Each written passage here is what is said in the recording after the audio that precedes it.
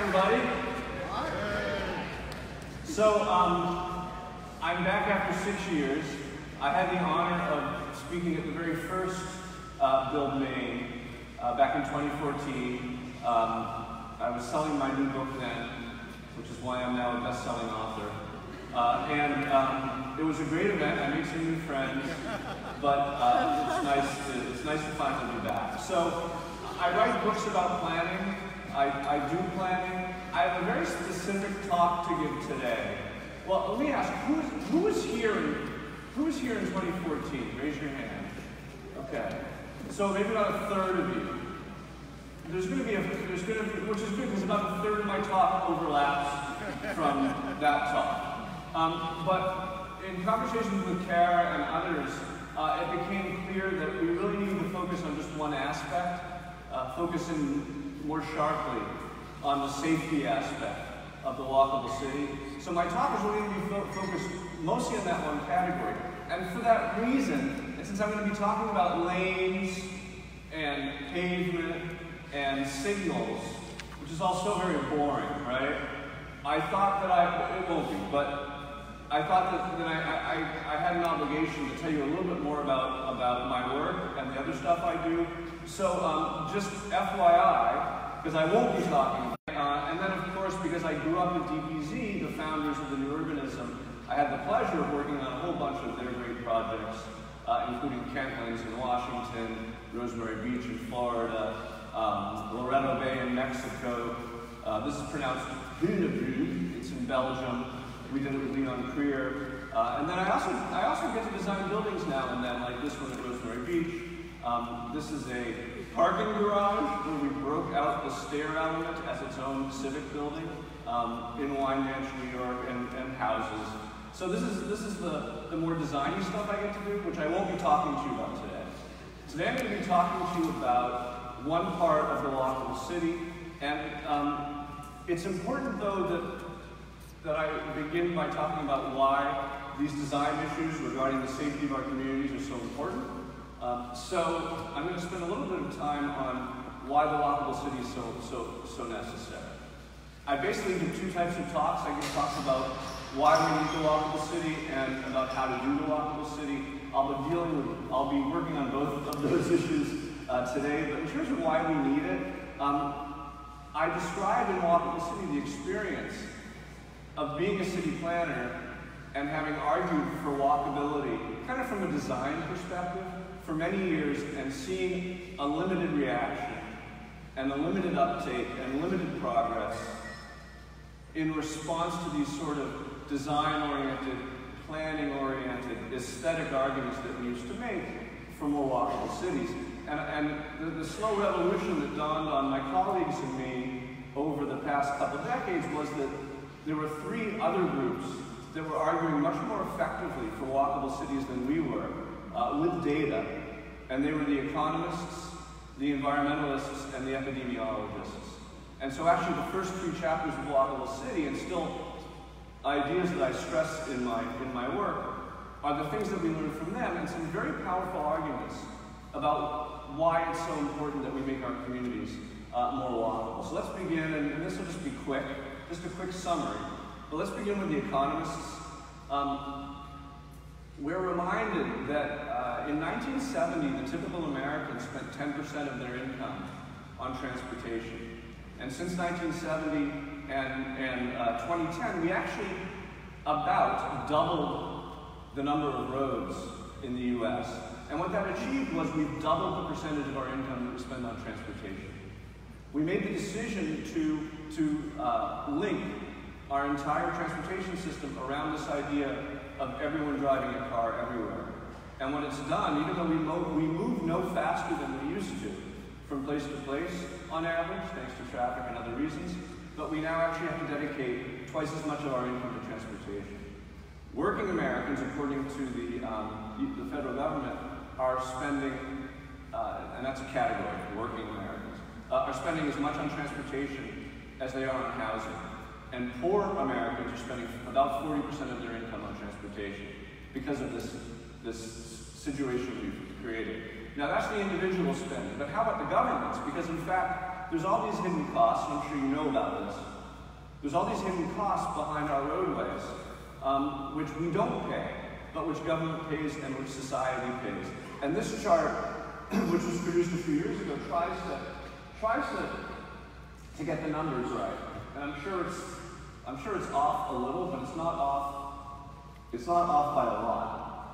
And essentially, if walking costs you $1, society pays a penny. Now, I was trying to figure out why walking would cost you $1. Maybe it's for sneakers or something. And I guess what the penny is the sidewalks and that sort of infrastructure. Cycling, society pays 8 cents for bike lanes and other stuff. Now, transit is subsidized. It's subsidized $1.50 for your dollar on average. But driving is over $9 for every dollar you spend. And when you think about the infrastructure we create to support driving, it makes total sense. You know, to put a sidewalk or a bike lane in this environment would be just a rounding error. But of course, there are all the other costs that we don't think about immediately, the indirect costs, like the climate change, the investment in foreign wars to support our oil addiction, and of course, the hospitals, the graveyards, that we need to figure into that number. Now, that's kind of the sad story. The happy story is the demand that exists for walkable places. There's a huge mismatch. The economists tell us, like Chris Lineberger, there's a huge mismatch in our society between the kind of environments that people want to live in and the kind of physical environment we've built over the last 50 years. So that people pay a tremendous premium for walkable places. And that's why actually if you make more of them, or if you make your places more walkable, they will attract more wealth and be more prosperous. So Chris Lineberger, in this great book, The Option of Urbanism, he uses WalkScore to divide the landscape into what he calls walkable urban places and drivable suburban places. And then using that metric, what he finds is a tremendous premium for walkability everywhere you look. Even in Detroit, right, where the inner city was so disparaged for so many years. People were paying a 51% premium for square footage in walkable urban versus drivable suburban. In Denver, that premium is 150%. In New York City, that premium is 200%. So actually, the apartment in Greenwich Village, you're paying 3 times as much per square foot as the house in Greenwich. You know, and for many, this is the American dream. But the fact is that people would rather be here than here in terms of what they're paying for. And so that's a positive economic benefit. There's a lot more on that, but let's move on to what the environmentalists are telling us. And this was a bit of a revelation. In fact, it was a kind of a U-turn. That, you know, environmentalism in the past 15 years or so has become about carbon and climate appropriately. And the maps that we saw about carbon per square mile look like this. And they look a lot like, you know, a night sky photo of the US. You know, they're hottest in the cities and cooler in the suburbs and coolest in the countryside. And so that kind of reinforced this historic American message that actually cities were bad for the environment. And the history of the environmental movement in the US has been an anti-city movement. Until an economist said, is this really the right way to measure carbon? Because, you know, square mile actually doesn't do it. Because there are only so many of us in the US at a given time, and we can choose to live in the place where we have the least carbon footprint. And so let's not measure per square mile, let's measure per household. This happens to be Chicago. We have these maps for every city. When you measure carbon contribution per household instead of per square mile, the maps just flip. Entirely 180 degrees. Coolest in the cities, warmer in the suburbs, hottest in the exurbs. So now it's very clear that we have 2 choices. We can make our suburbs more like cities, or we can move. And I often tell people, you know, just move. Don't, where you live may be hopeless. Just move to a place where you can have a smaller footprint. Because, you know, this is the way that most of us contribute principally. As individuals, right? As individuals and families, the way that we contribute most to climate change is our driving. And so where we live has the biggest impact on that. This chart, you've probably seen some version of it. They've been around for about 30 years. This happens to be for San Francisco, LA, and Chicago. but you can map any American city, any global city, and you get the same curve that as density increases, vehicle miles traveled drops. You can also map every city in the world, and they will trace this curve. What's really fascinating though is, look, I mean, basically this is, Amsterdam is here, and Hong Kong is here. And the difference between Amsterdam and Hong Kong is almost zero. But what matters is when you get from suburban and rural densities to urban densities, because this is where you go from a more automotive landscape to a more walkable traditional landscape. And so that's what really matters is the first, when you get to about 20 units per acre, that's a normal urban, mixed urban density, row houses, apartments, single family houses. And that's about as far as you need to go, frankly, to have a huge impact. And then finally, the epidemiologists, and I always say that August 7th, 2004 was the best day in America to be a planner, because that's when this book came out. And these three epidemiologists said, actually, it's two epidemiologists and a planner. The planner's the cute one. Said, the reason, these are doctors, right? They're saying the reason why we have the first generation of Americans who are expected to live shorter lives than their parents, and the reason why 1/3 of all children born in the US after 2000 are expected to become diabetic is because we've designed out of existence the useful walk in our communities. Diet matters, but actually activity matters just as much. And of course, obesity isn't the problem. It's all the things that obesity causes or makes worse. And they show, I got this slide, which this slide's been around for 20 years, but I got it from an epidemiologist, Larry Frank, who's been, Howard Frumkin, who he's a doctor, and he shows this slide, and he says, the fact that you can drive to park, to take the escalator to the gym, to get on the treadmill, to walk, is why we have a morbid society. And so we need to fix that as well. And then there's car crashes also. Huge impact on health, the greatest killer of healthy people in the world. And you can see how the United States is the worst in the world in terms of death per 100,000 population. And then, because we drive more, if you break it down per 100 vehicle miles traveled, then the quality of the roads becomes more of an issue. But we just have to drive so much more, so we're dying in cars so much more. And it's city by city. So if your city is older and designed around walking and transit, it's not that bad. If your city is designed around, or has been remade around cars, like Dallas, or made almost entirely from the beginning around cars, like Orlando, you can see how the death rates change. So these are really important health issues based on being more walkable. So that's some of the argument. I have a longer TED Talk I'll direct you to at the end, which spends 15 minutes on these three topics.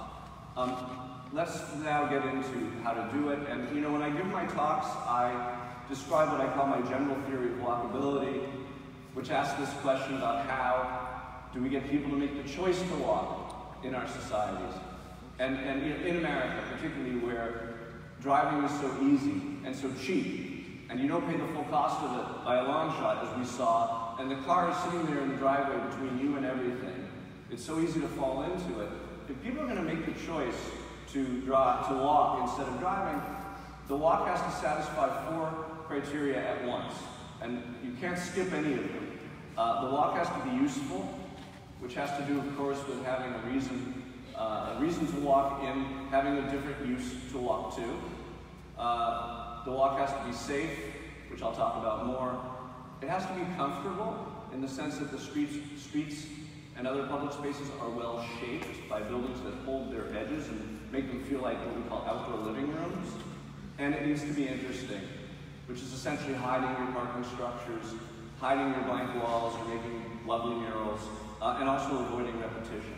But today I'm only going to talk about this category. I have plenty of other talks available where I talk about the other 3, which are more about design and more subtle. But the safe walk is interesting because it's actually the one that you can influence immediately and dramatically, particularly if you're a city. And the reason to walk, the comfortable walk, and the interesting walk are all principally a function of the buildings that are lining the street. And cities can control that in the long term with zoning and with investment. But actually, in the short term, they can fix their streets tomorrow, unless the DOT stops them. The DOT can also fix those same streets, and I'm really glad that Maine God is here. I'll be talking about them as well later. So, let's get into the safe walk. Everything I'm going to talk to today goes back to this diagram, which is essentially that you're about, a car going 35 miles an hour is about 8 times as likely to kill you as a car going 25 miles an hour. And this is the threshold that cars are wandering around in our cities, right? They tend to be driving closer to 25, closer to 35. Whether they're at the upper end or the lower end of that scale is almost entirely a function of the built environment. It's not like on highways where you can put up speed limits that determine how fast people go, because the speed limit sign is how people determine their speeds on highways.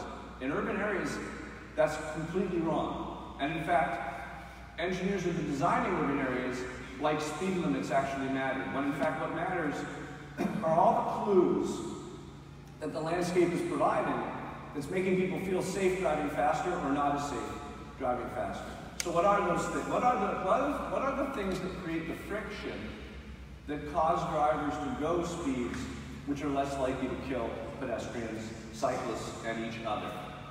And I want to mention before getting into that, it's not just that getting hit at a higher speed is more dangerous.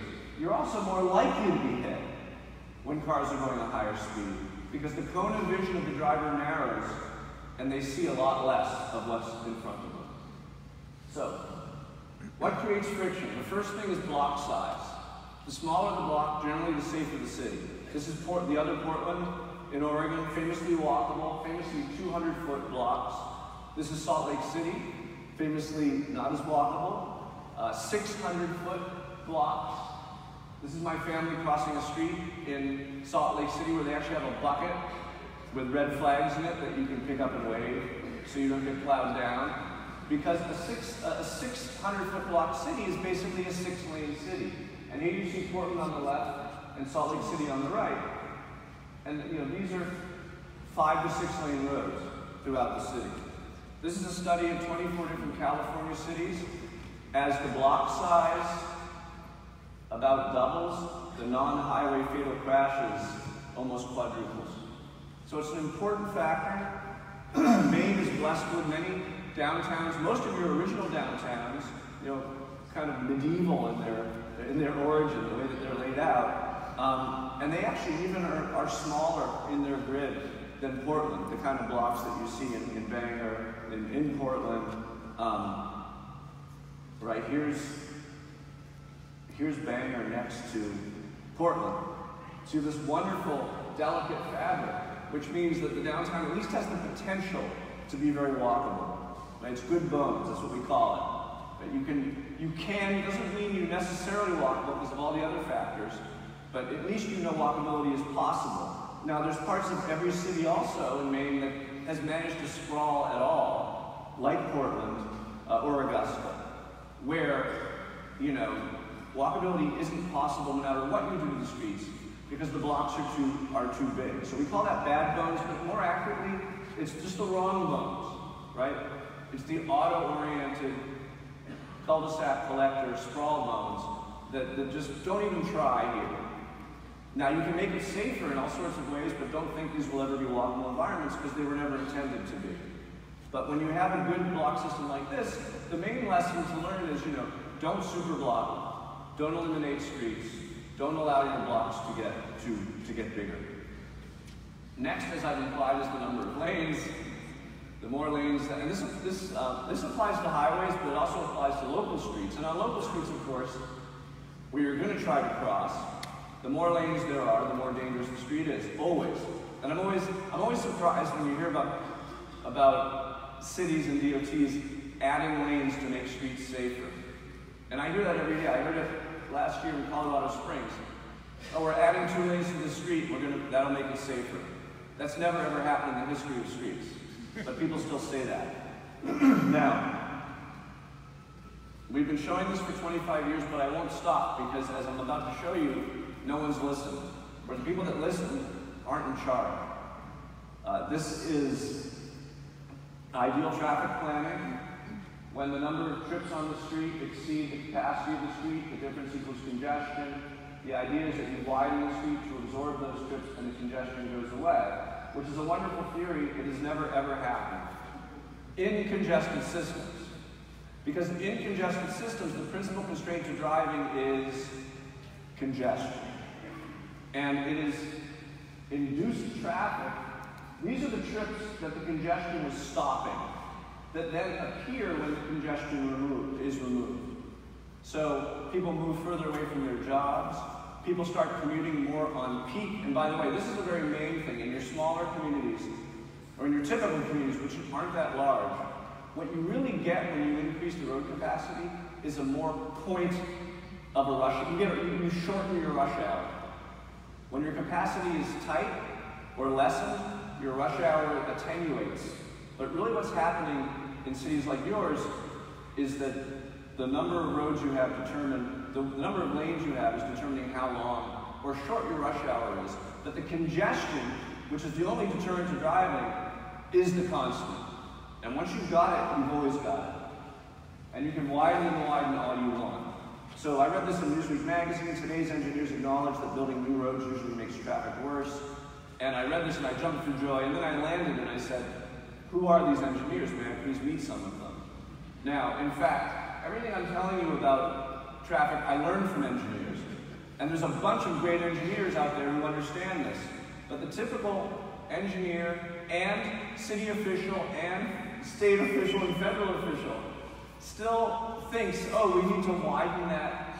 And frankly, the public thinks we need to widen that street because traffic is coming. And then, of course, the street gets widened, the traffic comes, and they say, see, I told you we needed that extra width. So here's the study. It was presented at the Paris School of Economics, very straightforward. Actually, I have no idea what this means, but I do know what this means, which is that all the data shows that the new capacity you put on a road with it is 40% absorbed by new trips immediately and 100% absorbed within 4 years, or immediately. So this is the 405 in LA, one of several examples where a tremendous investment was made in adding a lane or two to a highway that opened up to more congestion than it closed to, and it never got better. And we're finding this over and over again, everywhere we look. And so you say, Jeff, this is old news, we've heard this before, but maybe they haven't heard it before in Maine, because the Turnpike Authority is approving the widening of a bunch of highways, or at least a bunch of I-95 in Maine, and say, oh, well, it must be justified. Everyone knows about induced demand. They could be justifying it by induced demand. Says, widening the highway is presently the most effective way to resolve looming congestion and safety problems. And don't feel bad. We see this everywhere. You see it in Texas. You see it in Maryland right now. The governor of Maryland, who's an idiot, just said that they have to widen the highways to solve climate change. Because congestion is causing, exhaust. In fact, the most congested cities in America, listen to this carefully, because this shocked me when I heard it.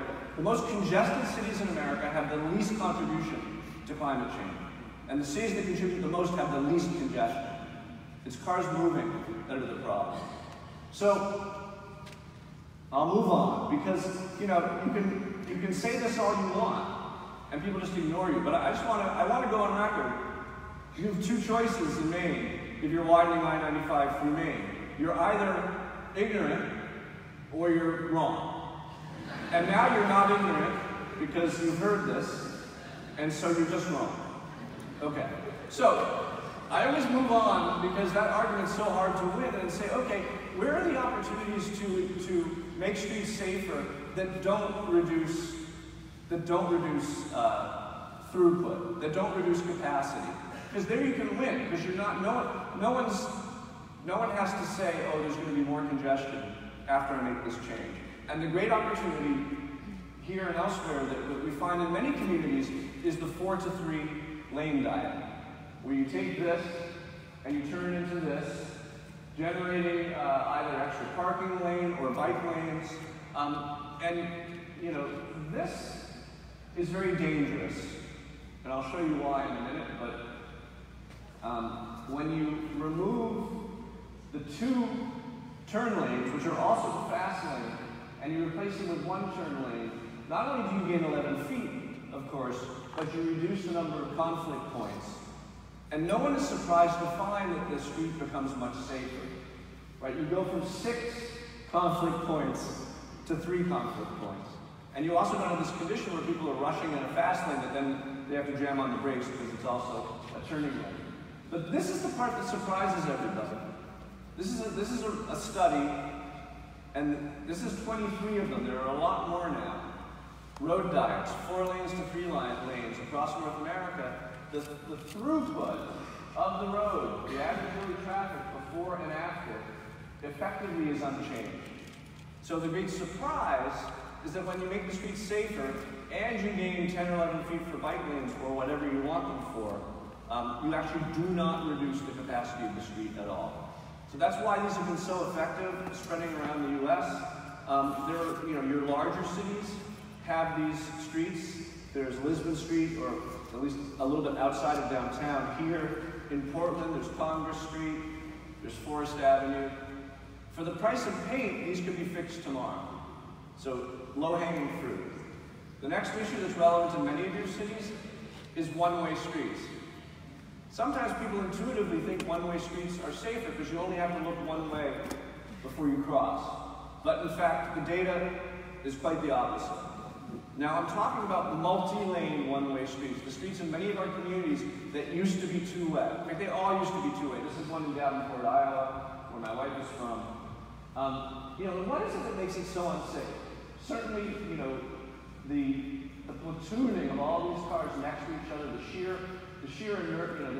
momentum of all these vehicles going the same way, the fact there's less friction of opposing traffic to cause people to slow down. I'm kind of convinced that the principal thing that makes it more dangerous is the ability to jockey. Also in the 4-lane streets I showed you a minute ago. When you have an extra lane to choose from, when you have 2 lanes to choose from, you become a different sort of driver. Unless you have no aggressive bones in your body at all. But if you're a normal person, you want to be in the faster lane, because why not? And you take advantage of that, and you stop looking around for pedestrians, you stop looking in the store windows, and you start trying to find the faster lane, and going faster. So the data is really interesting. We probably have data on 4 or 5 of these now. A recent study was done in Louisville, Kentucky, where these 4 streets, Brooks, 1st, 2nd, and 3rd, were all one way. Brooks and 1st were reverted to 2-way, 2nd and 3rd were kept as 1-way. On the 2-ways, car crashes dropped by about half, and crime even went down by a quarter. The 1-ways, car crashes went up, and crime even went up. And there's data like this coming in now from many different cities. About half an hour from, or even less, from Louisville is New Albany, Indiana, where I did this plan, where we took an almost entirely one-way downtown core and reverted it to almost entirely 2-way. And it sat idle for 3 years, and then last summer they just did it all. And there was a lot of citizen support. These signs were printed up and were in the front yards the second time I visited, kind of as an outcome of the lecture I gave the first time I visited. And you can have your very own. So if you have one-ways in your community, Kara and her team have printed up at cost. Have printed up these signs. They're selling them at cost for $15. I don't know how many they have, but you should stay in touch and get them. I want to see hundreds of them being produced and sold in the weeks ahead, because you all have communities where, well, many of you come from communities where this could happen. Another project I did about 7 years ago was downtown Cedar Rapids. I just saw this newspaper article last week. They've pretty much finished converting all the one-ways downtown back to 2-way. And they had this neat little toggle on the website from before to after. It's kind of fun. The cones are temporary. But notice we added protected bike lanes, and we right-sized it to the amount of traffic that was on it. So the other thing you can do, you can't take away, it's very difficult politically to take away capacity on a street that's experiencing tremendous traffic. These streets were sized for the farm boom, then there was the farm bust, and they have many more lanes than the traffic on them. So we were able to reduce the number of lanes, but it's really fun to see that happen in there. And then of course you have many conditions of these one-way pairs, often state roads, like in Waterville where you have Maine 100, 2 one-way pairs. In Lewiston you have Canal, and Lisbon. Bangor has some, Portland has a bunch, Augusta has them. But then don't confuse them with this, right? These are the streets, this one's in Bath, this one's in Portland. These are not dangerous streets because there's no jockeying lane, right? It's tight. It's the multi-lane one-ways that you can and should fix as soon as possible. Next is the lane, the width of the lanes themselves. Andre Swanee has shown this slide for many years, and he used to say, the width of the typical street to the typical subdivision in America is now enough for you to witness the curvature of the earth, which is visible in the slide. And there's been this creep. So here's a street from the 80s, here's a subdivision from the 60s, and here's a subdivision from the 80s. Same height of airplanes, same houses, same size of houses, but look what's happened before and after. Because there's been just this mission creep. This is my old neighborhood in South Beach in Miami. When the street wasn't draining properly and they had to rebuild it, even though it was perfectly functional before, this new standard kicks in. We lost our street trees and half our sidewalk. And what happens in faster lanes? Wider lanes, excuse me. Wider lanes are faster lanes. The engineers know this, they'll tell you this. A 12-foot lane, which is a highway lane, is a 70-mile-an-hour lane. A 10-foot lane is an urban lane. It's more of a 40-mile-an-hour or less lane. Here's one of many charts that map vehicle speeds against lane width. Many studies have documented this, and citizens understand it. They often fight for narrower streets in their communities. And then when we build new communities, this is one called Ion that we built outside of Charleston. You know, we build them. This is a not commercial, not usually significant, right? Local street of single-family houses. Streets like this can be built with lanes that are much narrower, that are shared lanes. They're called queuing lanes, ideally 12 feet, that handle traffic in both directions. This is the kind of streets many of us grew up on. The developer, Vince Graham, who's a very good public speaker, he goes to conferences, he shows this street in Ion, and he reminds us of this philosopher who said, broad is the road that leads to destruction, narrow is the road that leads to life. And this plays very well in the South, as you might know. So you have these, right? In your older neighborhoods, you have these streets. And you should be allowed to build more. When you build new communities, you've got to make sure that you have this skinny street standard. But what's really important to talk about are your downtown streets. And bless their hearts, NACDO, the National Association of City Transportation Officials, has finally come out and made it clear that 10 feet are appropriate. 10-foot lanes are now the standard for city streets. It doesn't matter who owns it. The DOT owns it, the city owns it. 10 feet is the appropriate width. And of course, you have examples, like you have plenty of examples where it works quite fine. The Main Street of Bar Harbor, one of the reasons why people like to be here is it's 8, 10, 10, 8, 36 feet, your classic Main Street measurement. But then you've got a lot of other examples where there's just too much elbow room. So Main Street in Saco should be 36, it's 43. So you have an extra 7 feet. Maybe you put in a one-way bike lane. Union Street in Portland should be 36, it's 44. Then 4th Street, named after the restaurant, should be named 45 Street because it's got an extra 9 feet in it. So these are things you can fix and quickly with paint.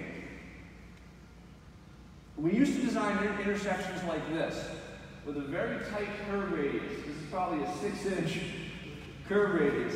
So that when you cross a 20-foot street, you're actually walking 20 feet.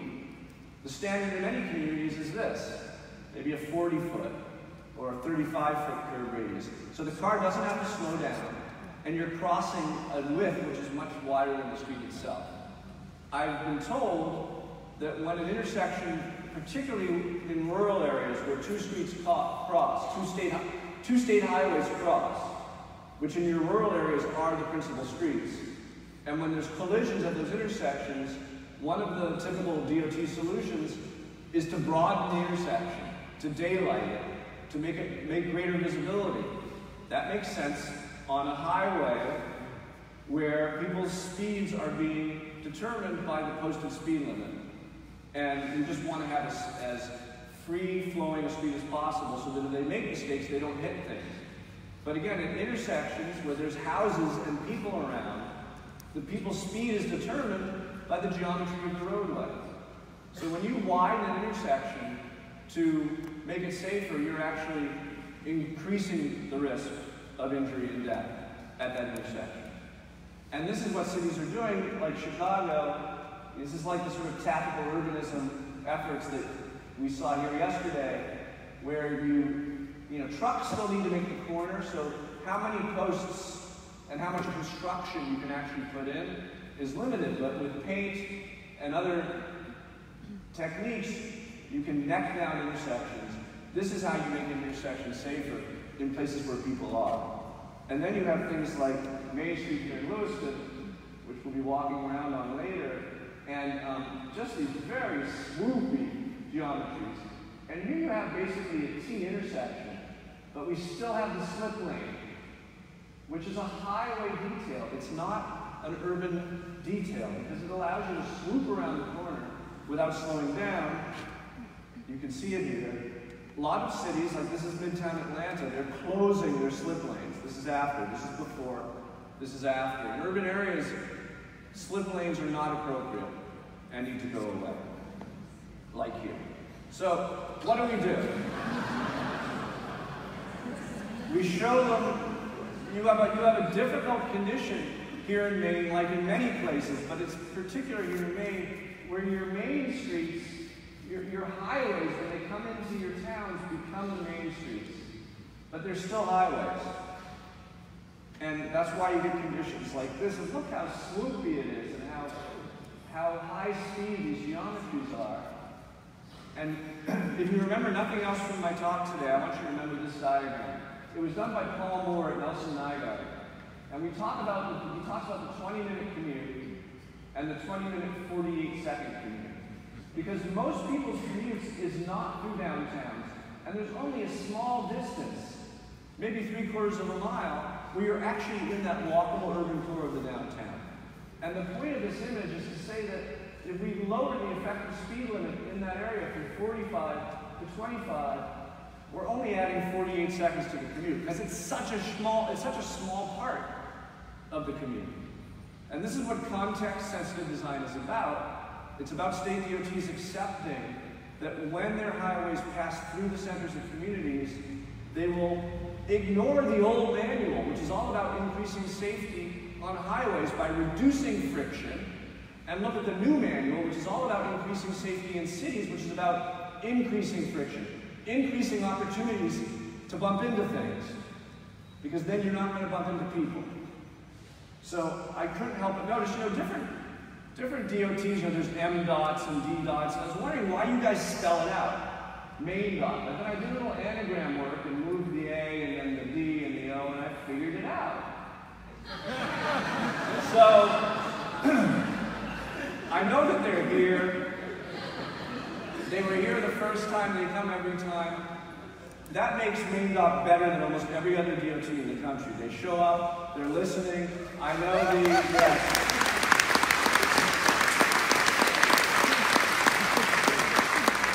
I guess this is the last year they're coming, but the point is that they're listening to you, but I want them to listen to me.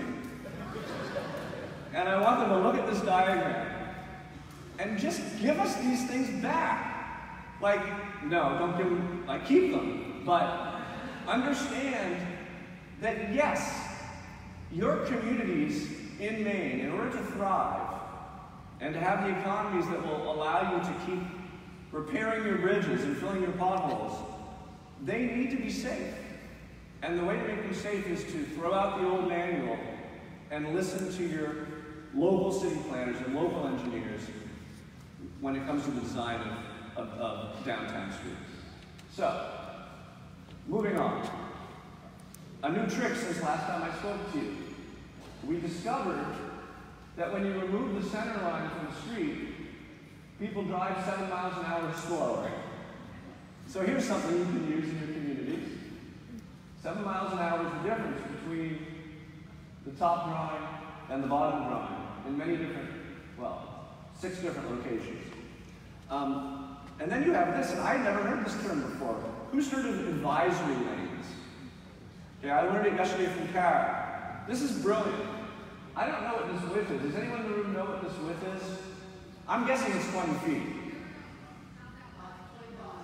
No, but the whole thing's 25. So this is 15. This is what you would call a slow flow, not really a yield flow, because you can fit 2 cars in 15, but they have to slow down, right? This is brilliant. I'm going to show this everywhere. But on rural roads, this makes complete sense. There's no reason not to do it everywhere. Now, signals. This is not a roundabout signal. This is art. But it reminds us of a problem in the U.S., which is we have two. Sorry. Go ahead, get your picture. We have too many signals. In many cities, the same companies the same consultants that tell you where to put your signals then sell you the signals. And that's one reason why we have too many signals. And the studies are now completed. In Philadelphia, they had to remove 472 signals when the warrant rules changed. And they tested 199 of the signals, and they found changing signals to 4-way or all-way stop signs. Crashes went down by 24%, severe injury crashes went down 63%, severe pedestrian injury crashes went down more than 2/3. This is funny. Traffic engineers in Philadelphia believe that the safety benefits stem from the elimination of the local habit of speeding up to beat the red, because we do that here in Philadelphia. This is a study part of a study I recently did for Albuquerque, New Mexico. I recommended closing, reverting 19 signals to stop signs. They reverted about 11 of them. Interestingly enough, to reduce not just speeding, but what they found that there's less traffic congestion. Because, yes, you have to stop at every intersection, but you're never sitting and waiting. So it's a good technique. Here's an example in Gardner where it was done. Is this still here, or did they revert it back? Still there, probably because it's safer. Technical data suggests it's safer. And then, of course, the ridiculous push buttons that never work anywhere, that do nothing but disappoint you, and that generally mean that there's a signalization regime at the intersection which is anti-pedestrian. You know, pedestrians should never have to ask for a light. If it's any place that has any significant pedestrian flow at all, then the pedestrian cycle should just be part of the cycle. And cities are getting rid of these. Thank you.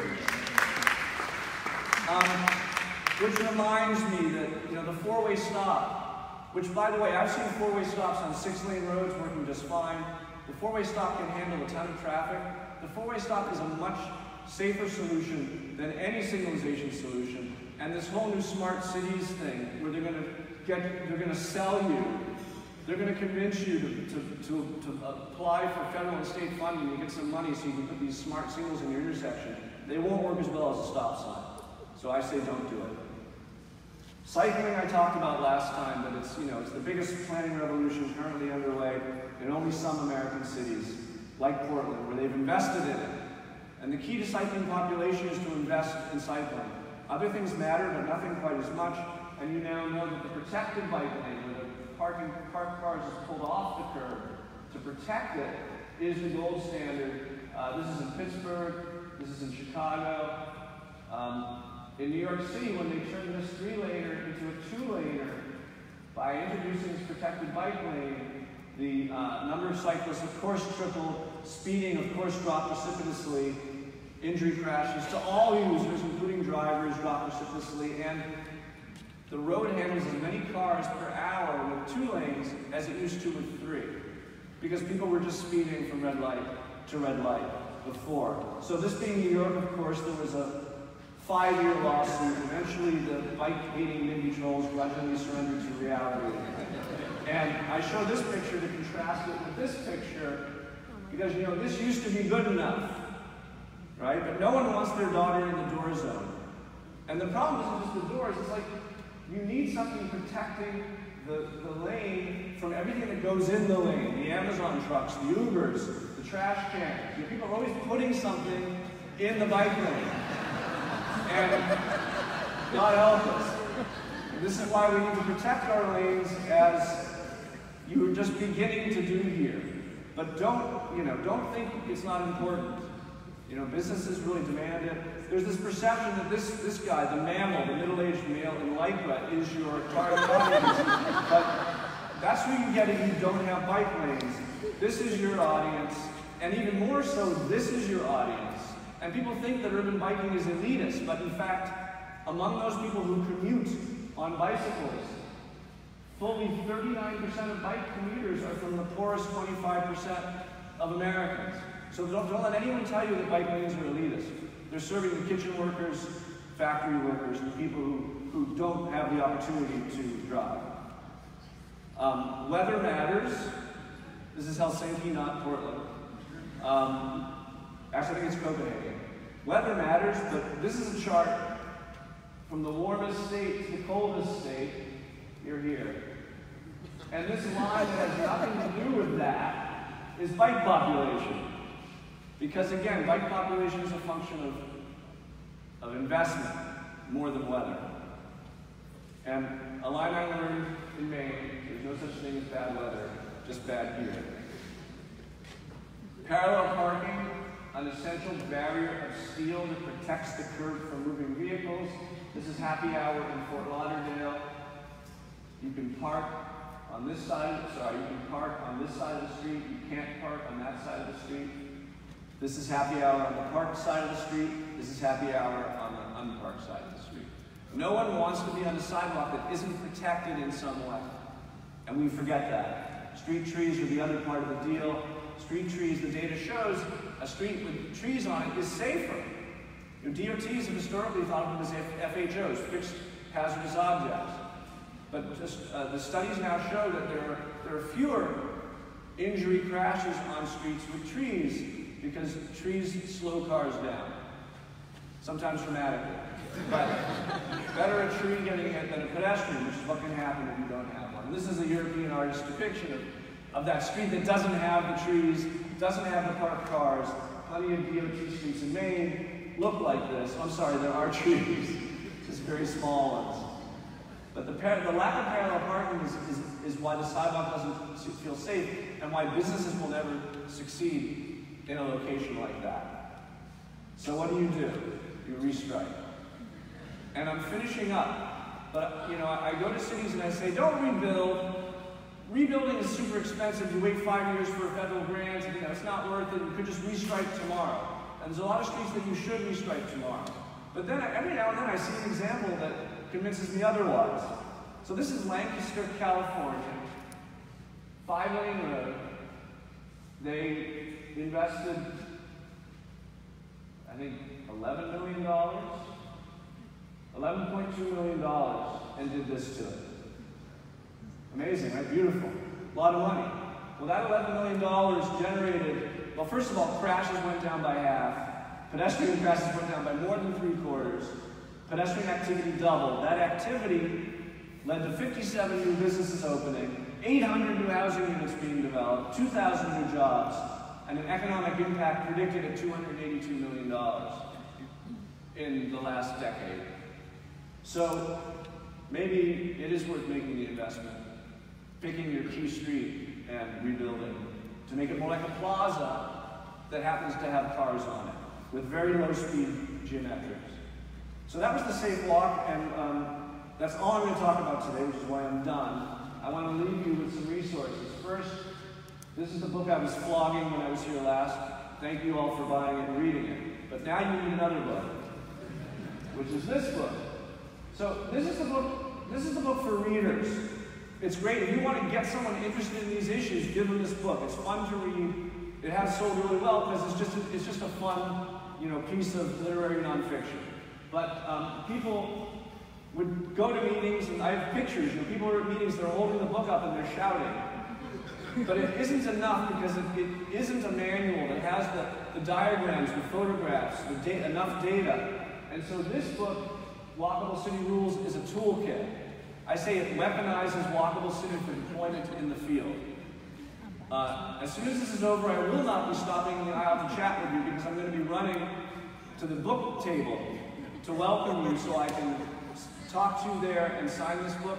But honestly, this is the only book. It has all 5-star reviews on Amazon, except one person got a wet book in the mail and gave it 1 star. So my book arrived wet and ruined my rating. Okay. This is one TED Talk that is how to do it.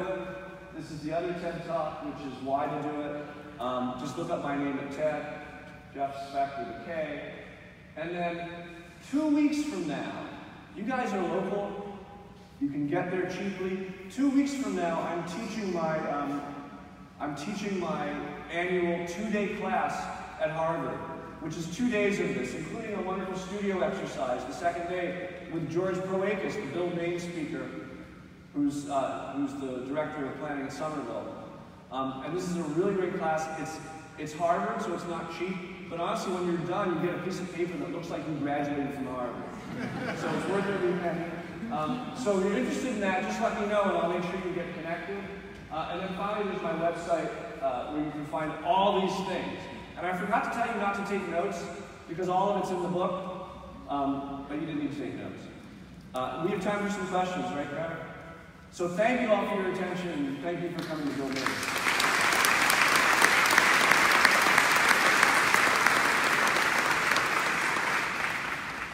I noticed you didn't talk about shared streets or Wooners, and I wonder what you think about them. Shared streets and Wooners are great. You know, they're great. They're just, I've only worked on one of them that I could point to that actually was one of the first in America that turned out very well, even though there are so few, because DOTs and public works engineers are afraid to stamp them. We need more so that generates more. I would contrast that with share rows. I wanted to shorten my bicycle segment, so I left out my share row segment. You know, the data on share rows, which is a normal or slightly wide driving lane that happens to have a shared road symbol in it, the data is that they're more dangerous than having no symbol at all. In fact, we invented a new symbol that looks like this, that's called a prayer row, with the 2 arrows underneath, to replace it. But shared streets in which you have ideally no curb, you just pave with bricks or cobbles or something from building face to building face, in a narrow right-of-way where everyone mixes with a limited traffic flow, not on a highway. Those are often the safest streets of all.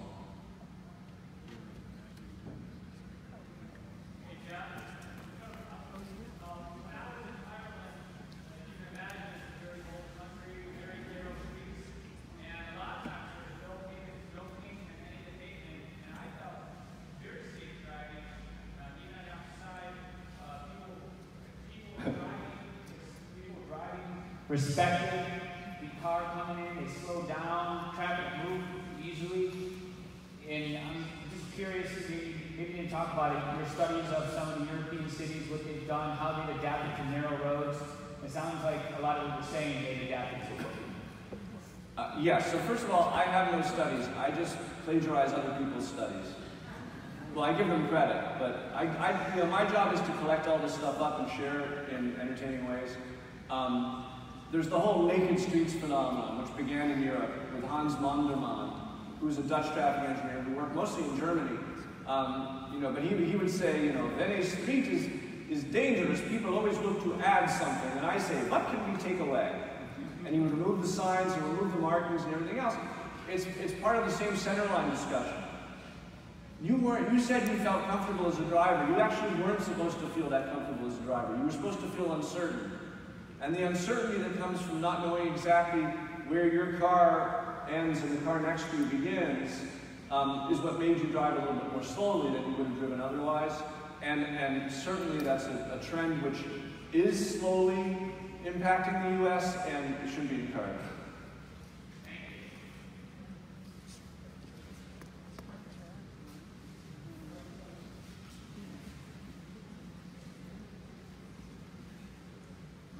My name is Karen Snyder, I live in Portland, and you've heard of Fußgängerzones in Germany and Austria, where it's basically basically freeing up the streets to make them pedestrian friendly, so there's actually no cars on it. And you haven't addressed that at all. Wouldn't that impact economically a street more than putting the change that you have, like, making it more street trees and pedestrian friendly? So a food standard zone wouldn't that be more advantageous to have in cities rather than doing a construction and to change it? So, yeah, in Barcelona now, they're doing these, they call them mega blocks, but they're taking, you can imagine a tic-tac-toe board, and they're taking all but the outer streets and making them these, you can get a car on them to move or other reasons to move into your house, but principally through traffic isn't allowed.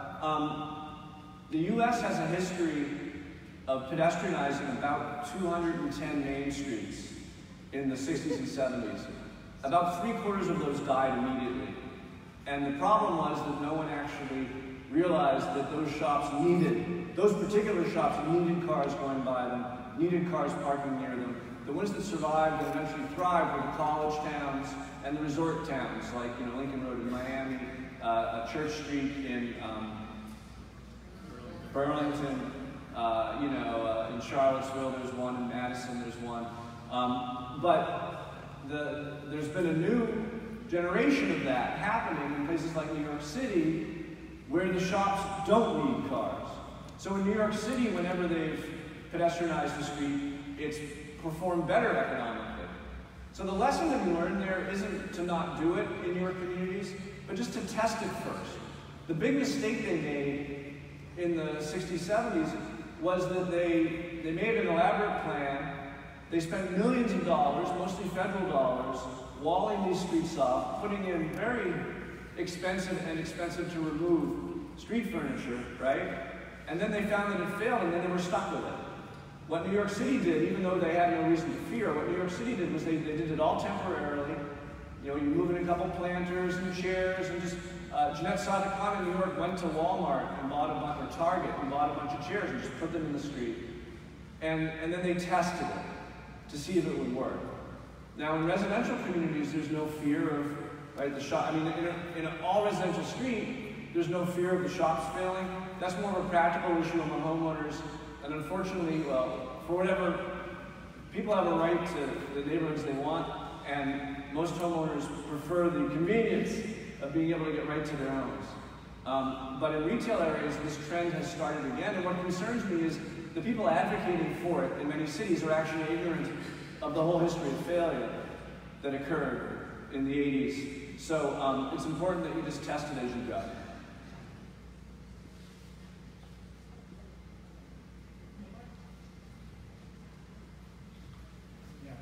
Great talk. Curious, is there any data on the relationship to the size of streets and the size of cars? Size is in that one would encourage the other? Is that what you mean? Yeah, I traveled to Kyoto to visit my son a lot. Tiny streets, tiny cars. So it's kind of a chicken, I guess it's a chicken and egg question. I've never asked it because I don't know if answering it would benefit us in any way. But, clearly, people use bigger cars. Like I was working in Oklahoma City, people always bring up the prospect of the dually. You guys know what a dually is? Yes. You have dualies? What about the dually? If someone makes the choice to buy a car that doesn't fit in your local streets, that's their mistake, right? You can't be reshaping your infrastructure around those decisions that people make. So that's the main comment I have there. We do one more? I saw their hands. I think we're And good. make you run all the way to the back. I think we're done. No, okay. So we're going to stop. Thank you all so much, and I'll see you at the book table.